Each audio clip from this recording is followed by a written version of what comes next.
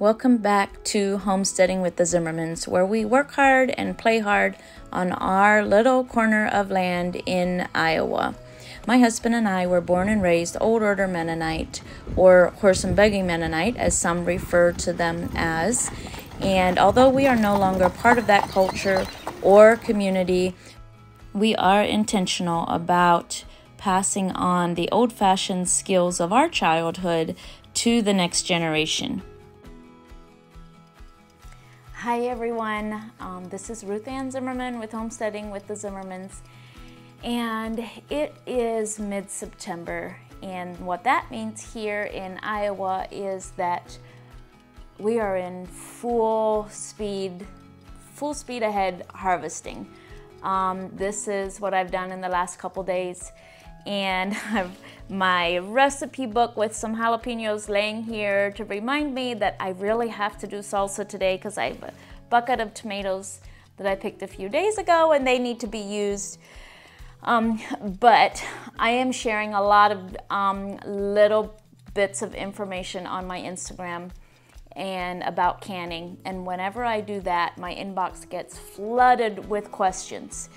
So the whole reason I started this YouTube channel was to have a place to consolidate information, so I have a place to direct people when I get questions on my Instagram.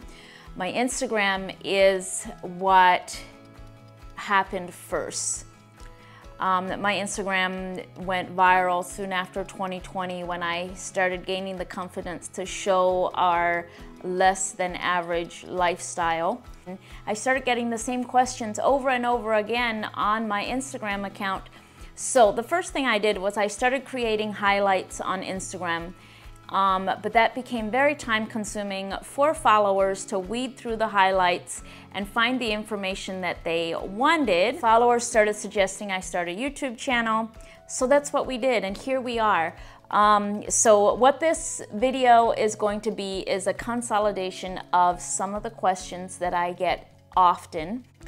It took me a long time to be confident to sharing any kind of canning on Instagram, let alone YouTube, because the way I was raised canning with my Old Order Mennonite mom and grandma is so completely different in most areas. In a lot of ways it's the same, but there's also some very, very different things that I do that the modern world does not do when it comes to canning. So I would get a lot of negative feedback whenever I showed canning. So I started assuming people don't want to know my way of canning, and that was okay. I just went on my merry way. But slowly, God has given me the confidence to just to show things that I'm doing and saying, you can still do things your way. I'm not saying this is the only way, and you're not saying that your way is the only way. We can agree to disagree, that this is the way I fill my larder with 500 plus quarts of food each year for my family. This is the way I do it. And if you want some of these tips, then go ahead and utilize them. If you don't agree with it, that's okay. I won't be offended if you don't agree with it. Instagram followers tend to be a lot kinder than YouTube followers. For the most part, YouTube followers are kind, but some of the comments that I get, wow. Somebody recently made a comment that I sound very uneducated when I talk. And of course, at first I was a little offended, and then I'm like, you know what? She's right. I am uneducated. I never claimed to be educated. I'm just skilled. Educated and skilled are two different things. In the Mennonite, Old Order Mennonite culture, you only have the opportunity to go to school for 8 grades. So I've only had an 8th grade education.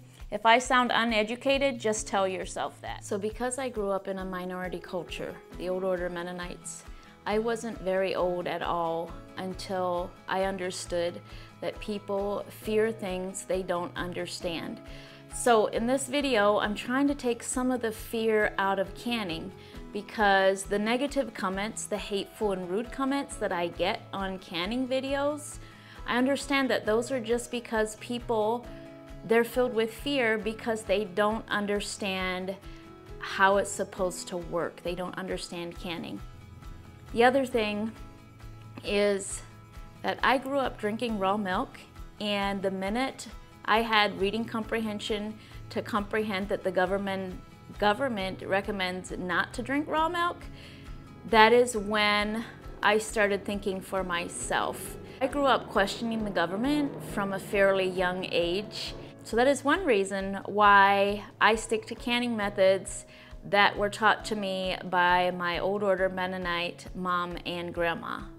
If you want to follow everything that the government says to do, then this video is probably not for you. But if you want to fill your shelves with hundreds of jars of food, then you probably will find something of value in this video. Okay, I had to move to the kitchen because my cheese is ready to stir, but I will answer a couple questions while I'm standing here by the cheese pot. So let's talk about things, words, and methods that I had never heard of before I got on Instagram and saw people's canning videos on Instagram. And they were talking about things like debubbling. Like, I had never seen my mom and grandma debubbling anything. The other thing is measuring headspace.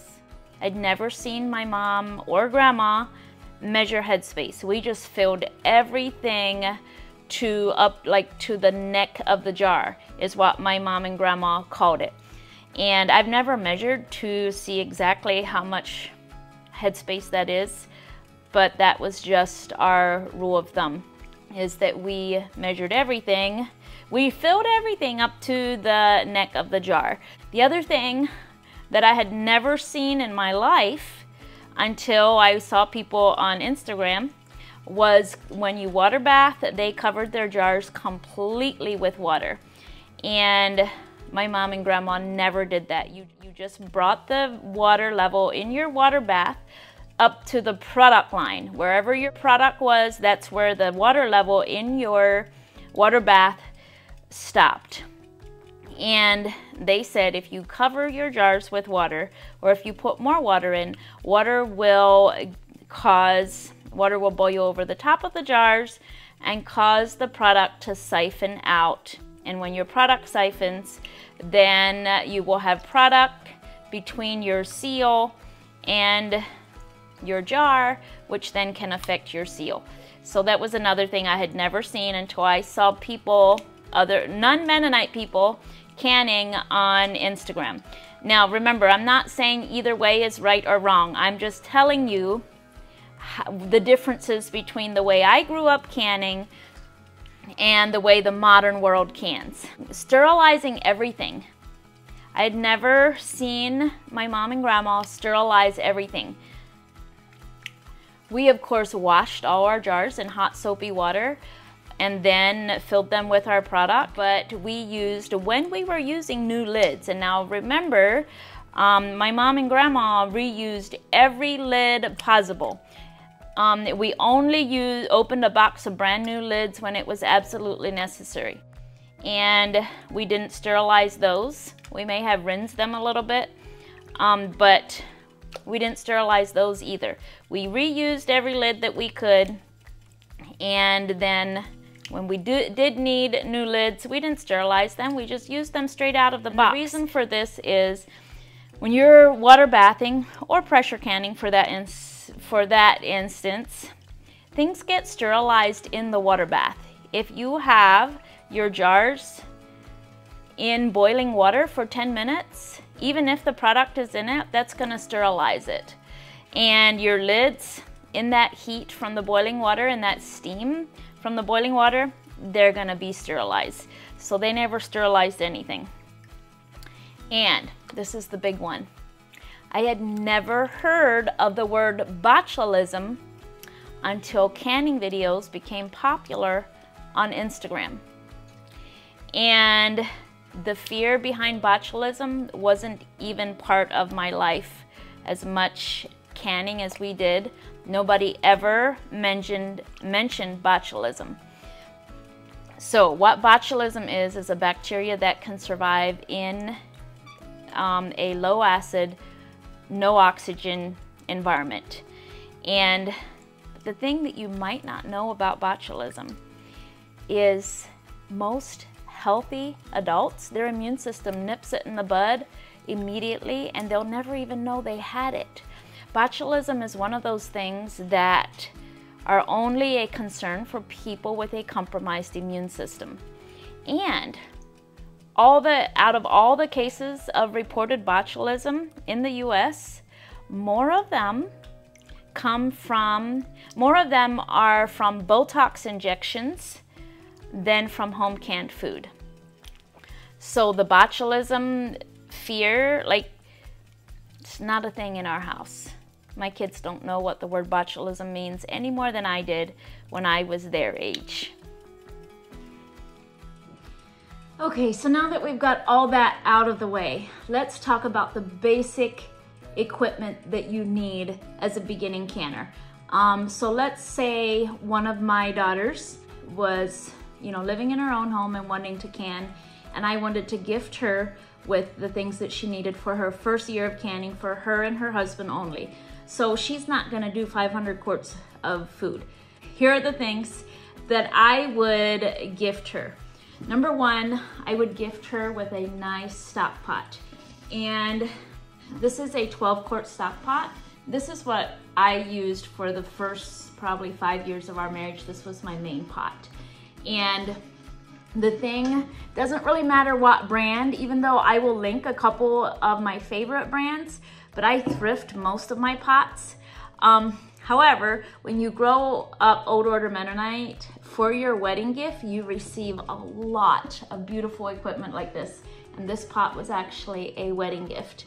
The brand is Faberware, but the thing to look for if you thrift them, a lot of my other pots I have thrifted, is you need a heavy bottom. Like, it has to sound like this. That is a real thick bottom, and that will keep your product from scorching. The heavy bottom stock pot is what you need, and it needs to have a real dull thud. And I'll show you what the ones sound like that you do not want to buy. So I have to use a stainless steel dish to show you what it sounds like when a pot does not have a heavy enough bottom for canning. I actually don't own any pots that have a thin bottom because they're good for nothing but boiling water. And I don't need any pots like that taking up space in my kitchen, but this is what they'll sound like. You can tell a difference. That has a much thinner bottom, and whatever you try to cook in here, especially if it has a little bit of sugar content like apples or tomatoes, it's gonna scorch the minute you turn your back and stop stirring. So only buy heavy bottom stock pots. So the next thing that I would purchase is a food mill like this, and if you've been here a while, you've seen me use this. And this can be used for so many things. Applesauce, grape juice, tomatoes, and this one, so you cook your product before you use this. So you would cook your tomatoes and then you would put them through this, and that would get rid of the skins and seeds. And it saves you having to peel everything. So you can cook your apples or applesauce, leave the seeds and the peels on, just wash them, cut them in half, cook them until they're soft, run them through this colander, and then you'll have your applesauce or your tomato juice, and you can proceed from there. So these two things, of course you'll need cans and jars and lids and rings. Okay, so let's say that you're making a pasta sauce, and I'll link my recipe. So you've cooked your tomatoes, you put them through the colander, you've added all your spices and herbs, and you cooked it until it's nice and thick. The only other thing you need is jars, and of course my favorite canning lids. I have had better seal rate in the last 2 years since I've started using these than ever before. So get yourself quality lids, because that'll give you a much better end result. Let's say your jars are all filled. You don't need a big water bath canner. If you can't afford it, then don't worry about it. You can take your big heavy bottom stock pot, clean it out, and you can water bath can in here. You might only be able to get 3 or 4 jars in at a time, but that's okay. So a big water bath canner like this fits 7 quarts. and it comes with something like this. And you can put your jars in while this is setting up. But also this protects your jars from direct heat from your burner so that your jars aren't as likely to crack. However, here's what I want to show you. This is a very thin bottom. Water bath canners usually have a very thin bottom because they are only for water. You don't put other things in. So if you have a very thick bottom pot like this, you don't necessarily need anything to protect your jars from heat. However, if you're still concerned, you can use a can lid and put your jars in on top of a can lid because that will protect them from direct heat. So this is all that a beginner really needs. These three things could can so many jars of food for you without even a big investment. And I'll link this, and I'll link my favorite lids. And we will talk about pressure canners in a little bit, unless this video gets too long and I'm gonna have to make a whole new video about pressure canners. Okay, let's talk some more about water bath canning. So water bath canning is for foods that are high in acid. So fruits, including tomatoes, are high in acid and you do not need to pressure can them. So, okay, so let's say this pear sauce. I cooked my pears, then I ran them through the colander and made a sauce, and then I put the warm sauce into jars and put the lids on, and I put them in the water bath. And all I'm doing is heating up this product. My pear sauce was actually pretty thick, so I know that it's pretty dense because it got beautiful and thick. So I know that I need to thoroughly heat this product so that it's hot enough so that when it cools down, when I remove it from the water bath, it creates a vacuum. And what that vacuum does, it takes all the oxygen out of here, and it also seals the lid down. So a couple things are happening when you're water bathing. Number one, you are heating your product enough so that it cools down and creates a vacuum. And number two, you are warming that rubber seal so that when that vacuum happens and it pulls that rubber seal down, it seals. And we know that bacteria needs oxygen in order to grow. Most bacteria. We will talk about botulism a little later. But all the bacteria that could survive in a high acid environment like fruit need oxygen to survive. So when you create a vacuum, that environment right there, no bacteria can grow because there is no oxygen. So in the case of my pear sauce, I kind of look at my product and I know, like, this pear sauce wasn't from the refrigerator. It was warm because I cooked it. It definitely wasn't hot because I left it sit in my pot.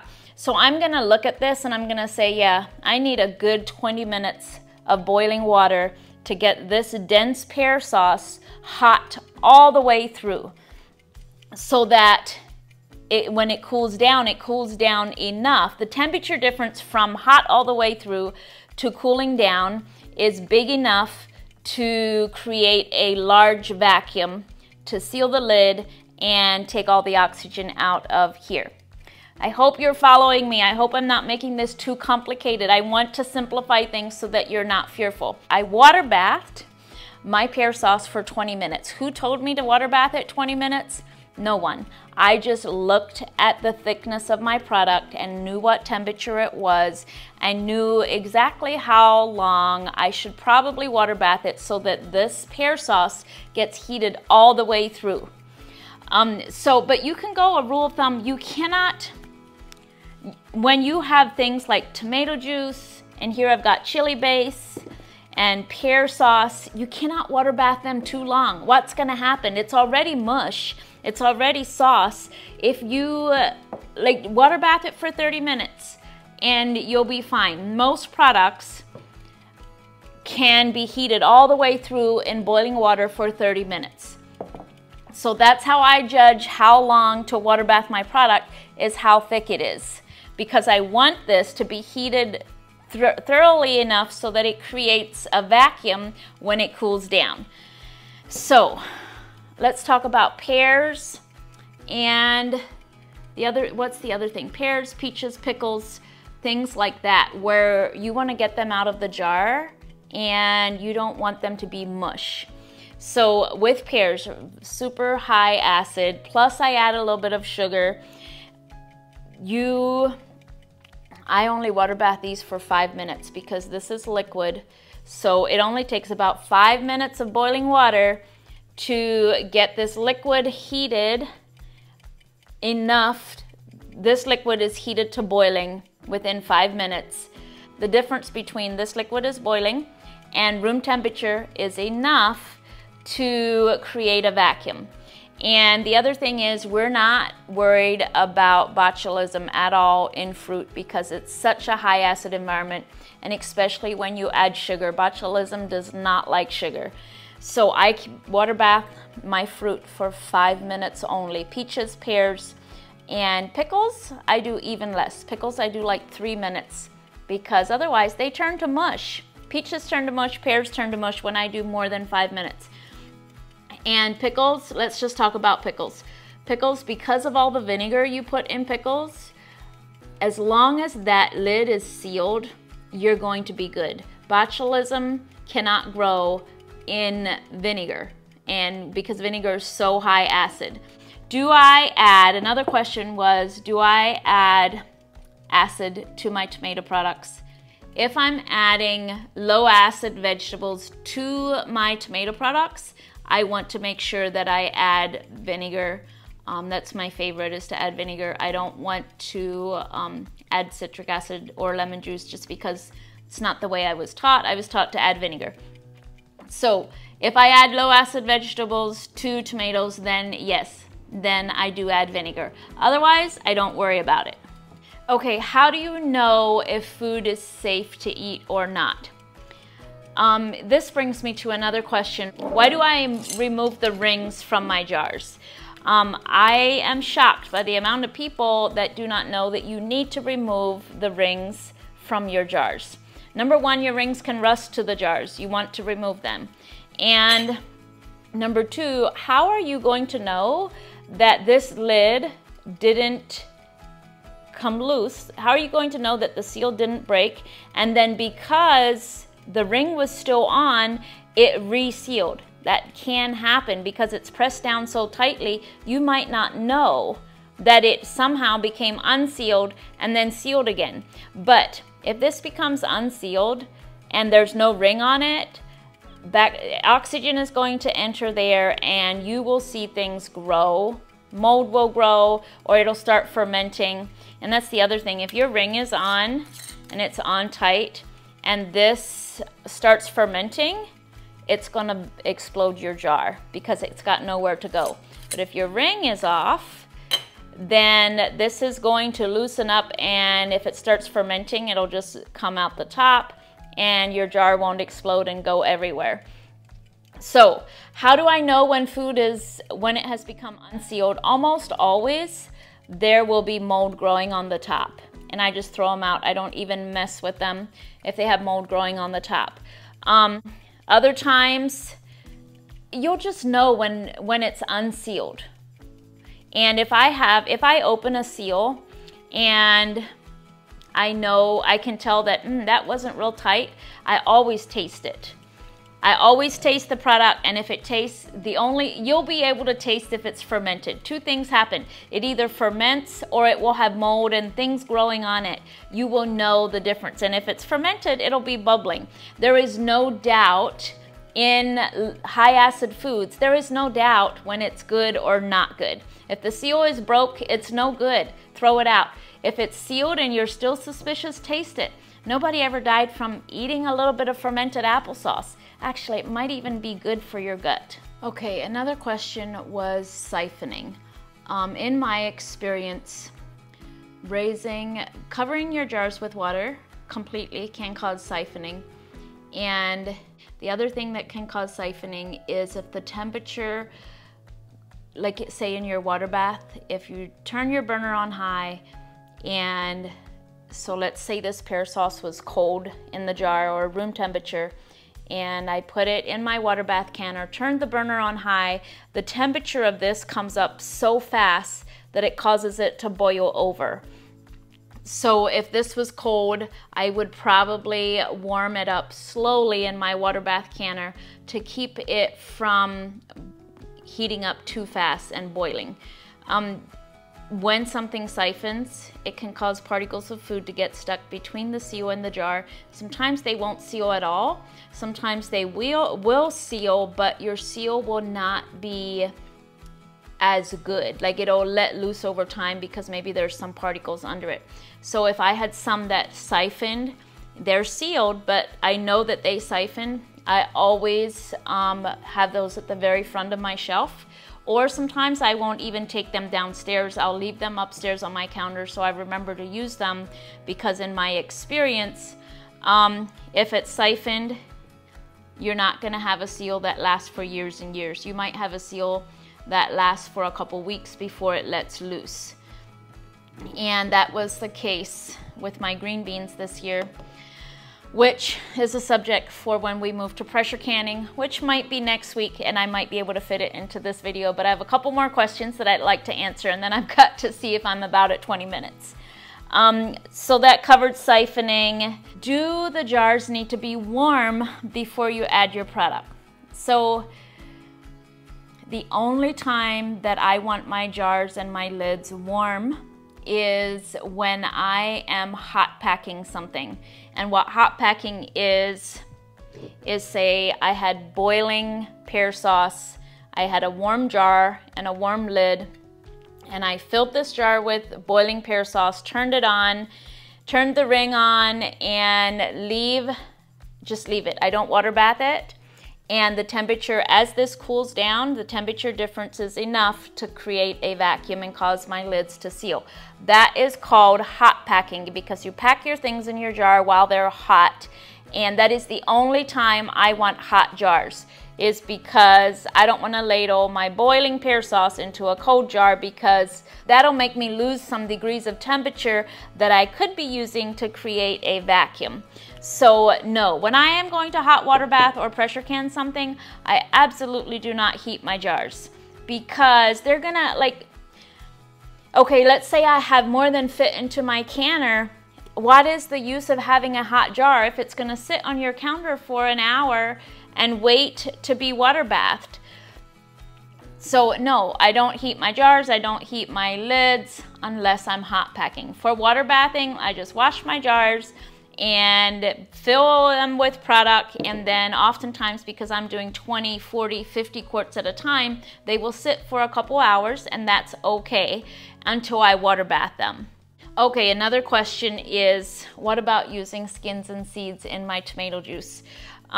So you can use your colander, you can use this thing and remove the skins and seeds.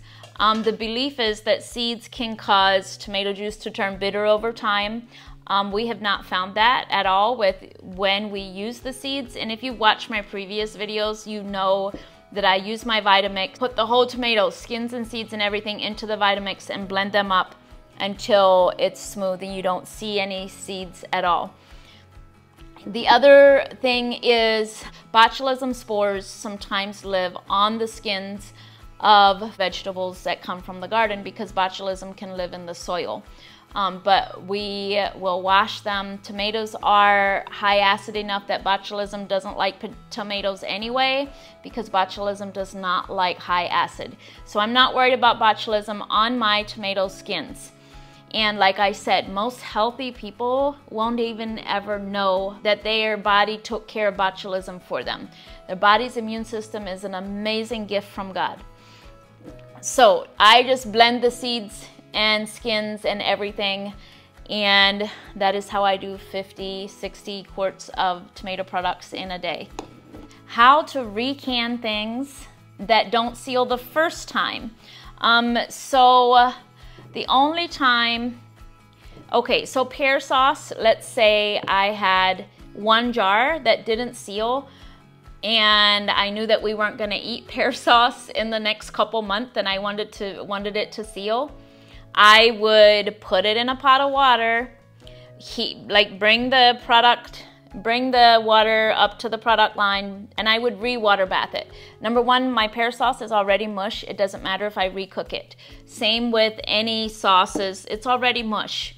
Pears, if these didn't seal, I would absolutely not re-water bath them because they're gonna turn to pear sauce if you cook them anymore. If this didn't seal, I would put it in the fridge and my family would consume it within a week or two. So anything that's already mush, if you cannot possibly consume it that day or the next day, or even within a couple weeks, you can't put it in your fridge to consume within a couple weeks, then yes, re-water bath them. Before I would go to all the bother to re-water bath something, I would do this. I would put the product into a new jar and I would put on a new lid, or put it into a different jar and put on a new lid, and then try re-water bathing, because very possible your jar might have a nick around the top or there was something wrong with your lid. So remove all chances of it being equipment error before you decide to water bath it again and take up your time and energy to redo that. This was a very interesting question. The question was, if I did not have a big garden, would I buy my produce in bulk to can? And it depends on what your motivation is. I would have to think very long and hard about the money that I spend on buying bulk produce and the energy I spend canning it, because we are motivated by two things here. We're motivated by growing things as purely and as naturally as we can, as organically as possible. So that's our number one motivation. Number two is to save money. So if I didn't have a large garden, then I would be lowering my standards of purity of our vegetables.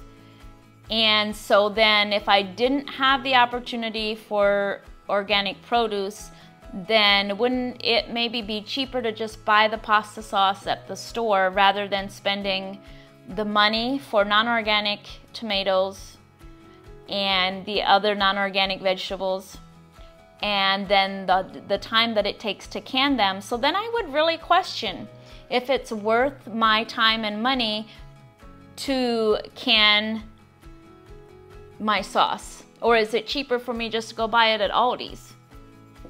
But so I guess it depends on what your motivation is. But for me, I probably wouldn't if I didn't have access. So if I didn't have a garden, a large garden, and I was not able to find bulk organic produce, then I probably wouldn't go to all the bother. And I'm even very skeptical about the organic label. My brothers are produce farmers, and I have seen what they are allowed to use under the organic label, and no offense to them, I love my brothers, but I would think really hard about buying a bushel of organic tomatoes to can for my family. Number one, I'm spending money and energy on something that is not any purer than what I could probably buy at the grocery store. So that's my opinion. You do what works for your family, but like I said, we are motivated by two things: purity of product and saving money. So this question kind of goes along with the previous question. How much do you plant your garden for your family size? And how many quarts of food to can for my family? So because we grow all our own food, the question of how much to plant for our family size is never about how much food we need. It's more about how big of a garden can we take care of. Because for a family the size of ours that goes through, the amount of food that we go through, it is very difficult for us to manage a garden that is large enough to grow all of our food for a whole year. So it doesn't come down to how much food do we need, it comes down to how big of a garden can we manage. Our garden is between, I think it's around 7,000 or 8,000 square feet. And that gives us all the corn, all the beans, all the tomatoes, plus the other veggies that go with the tomatoes. It gives us all of that we need for a year. But potatoes, if we had more space, I would grow more squash and more potatoes, because we never seem to have enough potatoes to get us through a year, but we run out of space in our garden. And the other thing you have to realize, living in such a northern climate, is we rarely can do second crops. So we have to have a garden that's big enough to get everything in at one time in May and June, so that we have enough time for it to mature before our first frost. So the question is, how much can we grow? And can we grow enough to feed our family? And how many jars of food do we need? So let's say green beans. We live in Iowa, so it's the land of corn and beans. Corn and beans grow proficiently here. Like we can grow green beans like it's going out of style. So if I have 100 quarts of green beans, I know that's 2 quarts a week approximately. So 100 quarts of green beans is plenty for us for 1 year. But if it's a very good green bean year, I might do 150 quarts, because you never know, next year might be a crop failure, and then I'll be glad that I had those 50 extra quarts of green beans. And let's say the potatoes did not do well. Well, we eat more other things than potatoes to try and make the potatoes stretch every year. So it's less about canning enough food for your family, and more about adjusting your diet according to what you grew in the past year. So if the tomatoes did really well, we're definitely going to have more tomato type dishes than we do on a year where the tomatoes don't grow as well. So yes, it's much more about adjusting your family's diet to what you were able to grow that year, rather than canning what your family wants to eat that year. So where to store your jars of food if you don't have a cold room? And for years, we live in a 100-year-old farmhouse, and for years we stored all of our jars on a shelf in the basement, and our basement is very, very damp, and that's all we had. So that's where we stored them. And the thing that happened is my lids would rust because it was so damp down there, and I wasn't able to keep food in jars for longer than 2 or 3 years, because the rust would eat through to the rubber, and then the rubber would, oxidize in the oxygen in the environment, and then the seal would break and the food would be no good. But it worked. We made it work. I was very conscious of that. I only have 2 years until I need to start, being careful, because my seals are going to break. But another place that you could store, the most important thing is to keep them out of direct light. In the modern world, where most homes are very, very climate controlled, so if you live in a warm climate and you have your AC running, as long as you have a closet that doesn't get direct sunlight, you're gonna be fine with your jars stored there. And how long can you store jars? Keeping them cool, like our cold room stays between, I would say in the winter it probably gets down to like 50 degrees. And in the summer, it probably gets up to 75 degrees in the hot part of the summer. But keeping it cool for the most part means that you're gonna retain more nutrition. So let's say that this pear sauce 4 years later, as long as it was in our cold room where it was cold and dark, you're gonna see very little discoloration. But if it would have been out in the open where it gets light, it would probably start discoloring after 3 or 4 years. And so temperature doesn't have as much to do with it as keeping them out of direct sunlight. And I would say a closet where you can close the doors is a great place to store canned goods if you don't have a cold room. The other question about storing jars was, can you double stack jars? I absolutely have, but you need to do one thing. Put a layer of cardboard or thin plywood on top of one layer of jars before you stack them like this, because what can happen is with one jar on top of the other, you can create pressure points on your lid. With time, that can cause this seal to break if there's uneven pressure points on this bottom lid. But with cardboard, that pressure point will be more even and the weight of this jar will be distributed better, and you won't risk ruining the seal of your bottom layer of jars. When I have to double stack jars like that, I'm always very conscious of, as soon as I have room on a different shelf, to move the top layer onto another shelf, because I don't like to do it for any longer than I absolutely have to. Another question was, do you can in 2-quart jars? I absolutely do. Things that I can in 2-quart jars are grape juice, and oftentimes I end up putting applesauce in 2-quart jars, because applesauce I do at the very end of the canning season, and I don't have any 1-quart jars left. I only have 2-quart jars left. So applesauce often goes into 2-quart jars, and grape juice goes into 2-quart jars. I just adjust my water bath time to, like, say if I would, for applesauce, if I for a quart would do 30 minutes of water bathing, if I have a 2-quart jar, I'm gonna definitely do 45 minutes of water bathing, just because I know that I need to get that product heated thoroughly, so that the temperature difference when I take it out of the water bath is great enough to create a vacuum. Okay, I have time for one more question, and that question was, how do I store my canning rings? And I use a wire coat hanger, bend it open, make it hook together, and that is how I store my can rings. I do hope that you found something of value in this video. I apologize for its length, and next week I will try and cover pressure canning and maybe give you a tour of the cold room and how we put it together. Thank you everybody for watching. Your comments and love are greatly appreciated by our family.